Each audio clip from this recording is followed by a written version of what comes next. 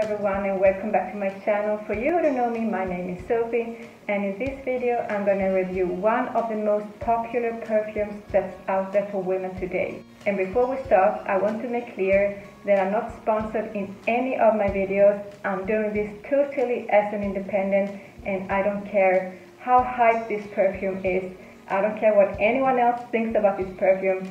I'm going to give you my honest opinion. So here we have her, Delina from Parfums de Marly. This is from the niche market. And let's have a look at the bottle first. Look how beautiful and cute it is with the tassels. I'm sorry for the shake, there was my cat having a big jump. So have a look here. Yeah, first time I tried this perfume, it was on this piece of textile here. And that was a couple of years ago. And I can still smell it. It doesn't smell as it does on the skin. It doesn't smell as it did a couple of years ago, obviously, but I'm amazed that I can still smell it.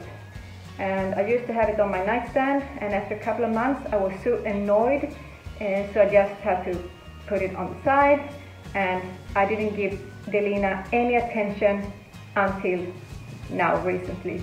So in spite of doing all these videos over the year, I didn't pay any attention to Delina because I was so annoyed at that time.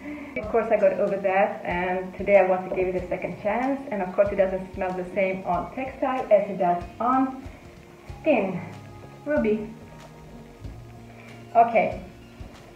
Of course now I know what the notes are, but let's say if you're totally new and you try it for the first time, the first thing I pick up is rose, musk, and also rhubarb. Yeah, maybe a little bit of lychee, but the rest are very discreet. So reading that it had rose, I was worried that I was not gonna like it because I'm not so much for rose other than as a plant, because it's a very mature kind of smell. I've been using this perfume frequently over a couple of weeks to be able to give you a clear and as accurate review as possible. So I've been wearing it on a daily basis, day and night.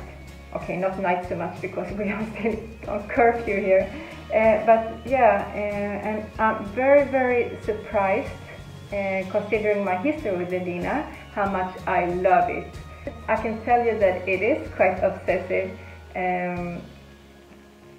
It's quite fruity, a little bit sweet, yeah, but the rose comes out a lot. The rose is a middle note here, but still it's quite prominent. But due to the composition, the rhubarb makes it a little sour, a little crisp, yeah.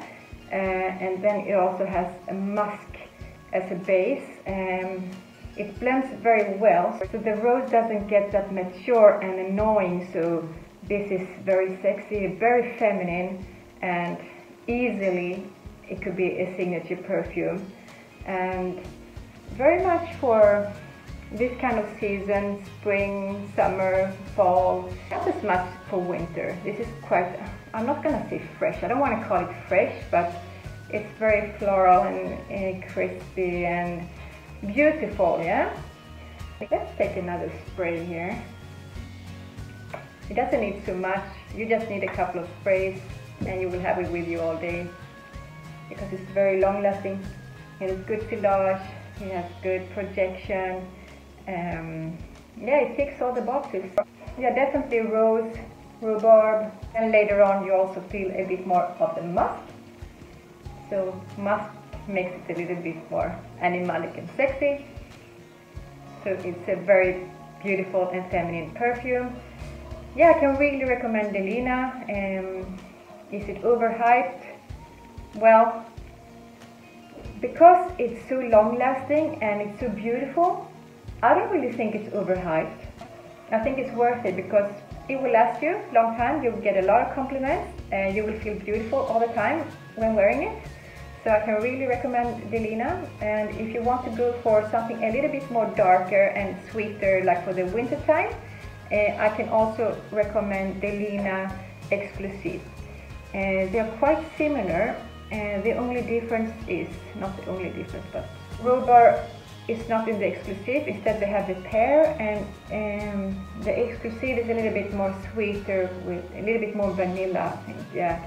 and also a bit more woody. So it's a bit darker than the original, but it's a good option to wear in winter time or nighttime.